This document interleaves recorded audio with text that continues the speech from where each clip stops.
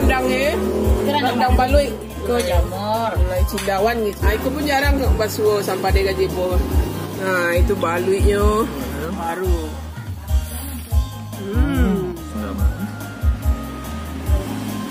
Onde mana. Assalamualaikum dan sanak sadonyo, jumpa lagi dengan channel YouTube Herlina Basri di kuliner Sumatera Barat. Ya, kalau berkunjung ke Sumatera Barat, khususnya ke kota Batusangkar, nah tempat yang satu ini jangan dilewatkan ya, namanya Istana Pagaruyung atau Istana Pagaruyung ya. Istana Pagaruyung ini merupakan tempat tinggalnya raja-raja Minangkabau.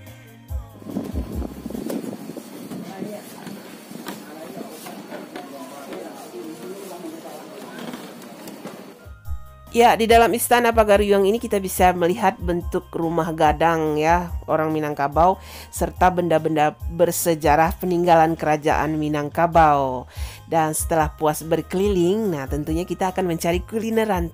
Ternyata di dekat Istana Pagaruyung ini ada tempat kulineran yang unik yang menyajikan masakan khas Pagaruyung Batusangkar.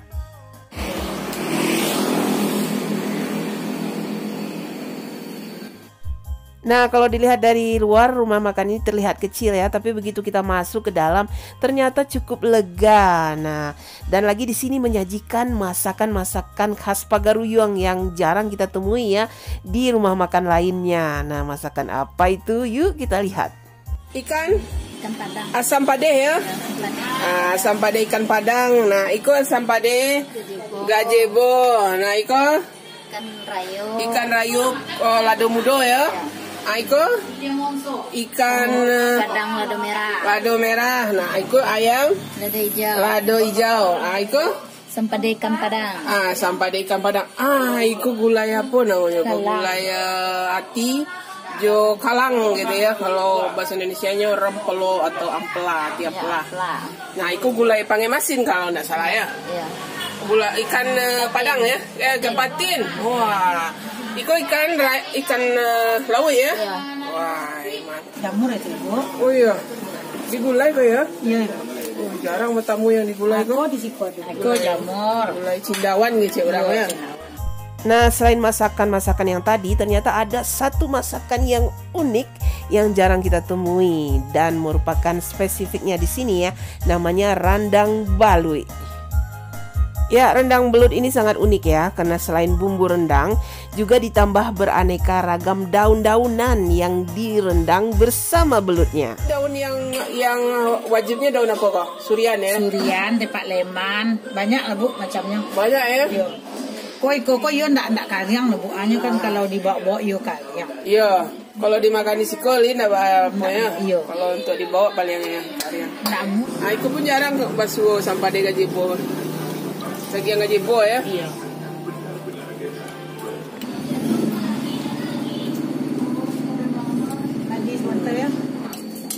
Ya, kita sekarang lagi berada di daerah Pagaruyung ya, tepatnya di daerah Gudam, di Ampera Randang Baluik namanya. Nah, di sini terkenal dengan masakan Rendang Belutnya. Ini merupakan masakan khas di daerah Batusangkar, Pagaruyung khususnya ya. Karena ini biasa dihidangkan di acara-acara khusus ya, seperti acara pernikahan atau acara-acara adat ya. Nah, ini dimasak, dirandang dengan bumbu-bumbu dan ada juga ditambah dengan daun-daun ya, seperti daun surian, daun ini untuk menambah cita rasanya. Nah, tapi selain rendang balu juga banyak ya menu-menu yang dijual di Ampera Randang Baluik ini. Nah, diantaranya ini ada rendang ayam ya. Nah, ini rendang ayam juga best sellernya juga di sini. Terus ada yang bikin kita ngiler juga, ini asam padeh gajeboh namanya. Wah, itu gajebohnya ya. Ini gajeboh ini lemak bagian punuk atau punggung dari sapi atau kerbau gitu. Terus ada daging-dagingnya sedikit itu ya. Waduh, ini bikin ngiler ini. Nah, kemudian yang juga agak jarang kita ketemu, ini gulai jamur atau gulai cendawan. Nah, biasanya kita sering ketemunya itu jamurnya ditumis, tapi kalau di sini digulai. Nah, itu cendawan itu atau jamur. Sama kacang apa itu? Pete Cina ya. Pete Cina. Nah, itu gitu. Terus kemudian ada juga tahu kecap dan ayam kecapnya juga ada ya. Tapi kita minta tahu kecapnya ini, kita mau coba juga. Nah, selain itu kita juga ada sambal burak-buraknya, nggak ketinggalan ya. Ini penambah selera. Ada terong, ada tempe, ada jengkol. Nah ini, kemudian dikasih sambalado. Nah ini sambalado. Dan tidak lupa ya, kalau masakan kampung itu jangan lewatkan ikan asinnya. Nah ikan asin yang di sininya ada ikan sape atau ikan sepat, terus ada ikan siam. Nah kita bisa makan pakai ini. Nah tapi kita coba dulu yang pertama dulu. Nah ini rendang balutnya ini. Jadi dia sebenarnya bumbunya hampir mirip rendang. Nah dia dimasak juga gitu lama dengan api yang kecil gitu ya. Dan untuk menambah aroma, nah juga dikasih daun ya, seperti daun surian, daun tapak leman gitu, dan daun-daun yang lainnya gitu. Nah ini rendang baluik. Ini masakan khas sekali ya. Nah ini daun-daun ini menambah cita rasanya juga iya gitu. Jadi kita mau tes dulu nih rendang baluik. Ini jarang kita ketemu ya. Kita pernah ketemunya di daerah Limbukan ya. Rendang baluik ini Limbukan Payakumbuh. Nah, ya. Jadi belutnya itu dipotong-potong ya. Potong-potong. Kemudian baru dimasukkan ke rendang atau kuah rendangnya itu, dicampurkan gitu. Kita coba dulu. Dia enaknya itu makannya pakai daunnya itu. Coba dulu sama daunnya itu. Wah. Bismillahirrahmanirrahim. Coba ya. Bismillahirrahmanirrahim. Gimana rasanya? Ada sama manis gitu ya? Ada manis-manis gurih gitu ya. Nah, kita cari yang potongan kecil dulu ya. Nah ini makannya ini pakai daunnya ini gitu, biar bumbunya atau ininya terasa gitu. Kita makan dulu ya. Ini belutnya, ini daunnya. Bismillah. Wow. Wah ini bumbunya enak.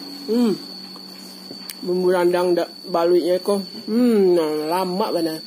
Jadi daunnya ini menambah cita rasa dan aroma sama rendang itu. Jadi dia itu percampuran antara rasa gurih, ada rasa sedikit pedas, terus ada rasa manis-manis sedikit.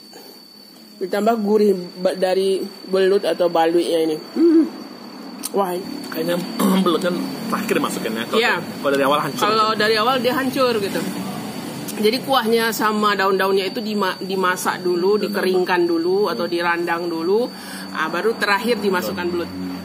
Biar belutnya tidak hancur gitu. Belut sama daun-daun. Sama nasi. Wow.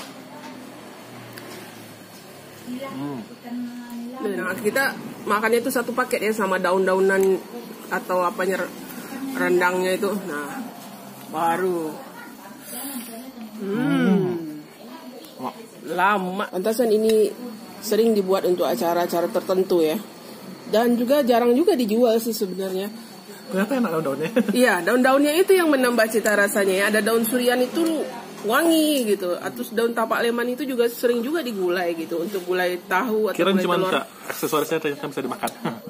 Nah, menambah cita rasanya ya, bukan hanya sebagai pelengkap daun-daunnya itu, ternyata juga menunjang rasa dari rendang baluiknya itu. Jadi penting juga itu fungsi daun-daun yang ada di dalam rendang baluik ini. Nah itu. Daun sama ininya, onde sama nasi. Onde mande sawana lama. Nah, tapi kita mau coba ini selain rendang baluik ini ada gulai apa ini? Gulai cendawan ya. Kita mau coba juga ini gulai cendawan ini. Biasanya kita jumpanya cendawan yang ditumis, tapi di sini digulai. Nah, kayak ini satu-satunya yang pernah kita ketemu ya, gulai cendawan ini dicampur dengan itu buah patai cino atau lam toro kalau bahasa Jawanya ya. Nah itu. Kita makan itu cendawan atau jamur gitu. Gimana rasanya? Kenyal. Kenyal ya. Memang tekstur jamur itu memang kenyal gitu. Apalagi ditambah dengan digulai gitu ya, tambah. Agak pedas ya. Agak pedas ya. Wah bagus sekali kalau memang pedas rasanya. Ada kenyal. Rasa kunyitnya gitu. Wah. Sama nasi coba, sama ini campur sama daun patai atau daun lam toronya itu. Buah lam toro gitu ya. Kalau di sini namanya patai cino. Mantap, mantap mana ya. Makanan di sini, waduh. Tambah lagi ini ikan sape. Wah, ikan sape ini.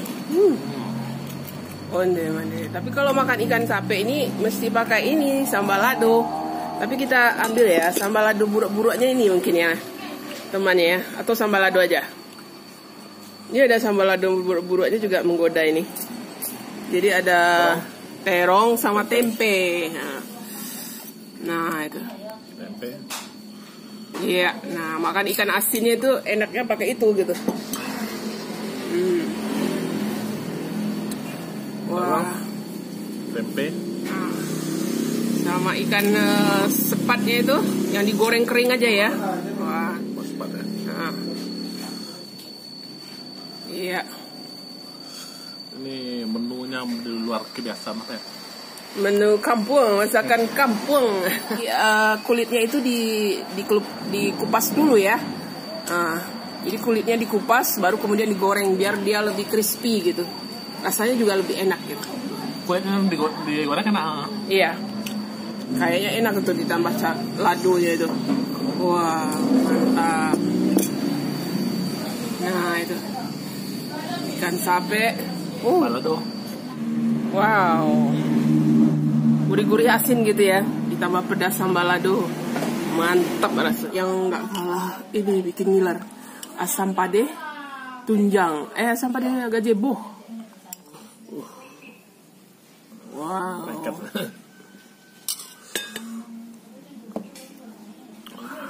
Kita coba dulu ya daging gajeboh itu. Asam padehnya. Bisa gulai ketemuin nih asam padeh. Iya.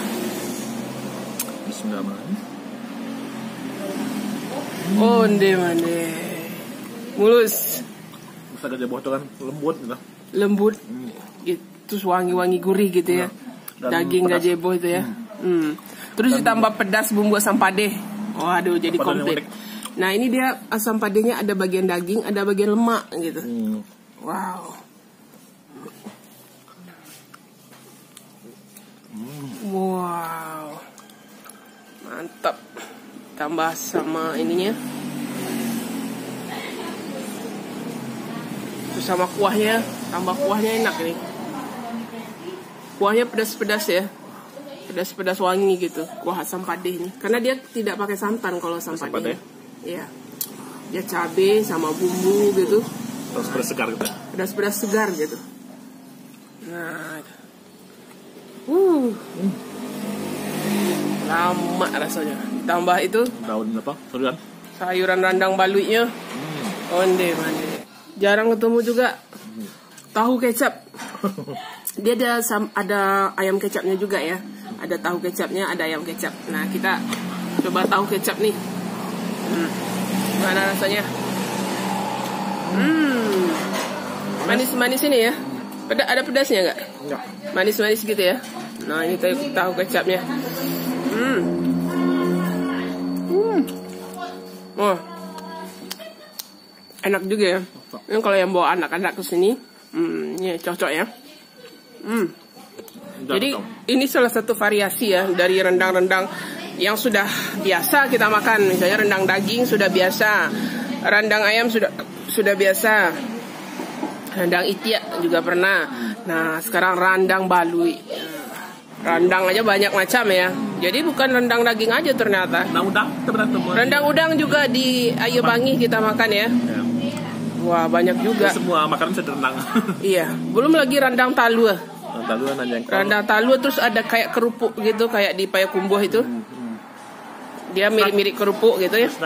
Iya, jadi snack namanya rendang talua. Nah, itu juga enak gitu. Resep rendang baluik itu dari mana tuh, Bu? Dari orang gae atau turun temurun? Dari orang gae. Dari orang gae ya. Memang khasnya di Siko ya. Itu lah sambadat. Sambadat ya.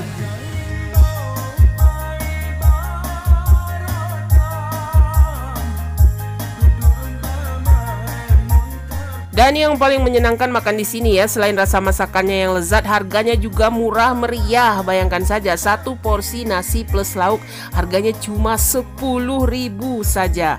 onde-mande, murah sekali.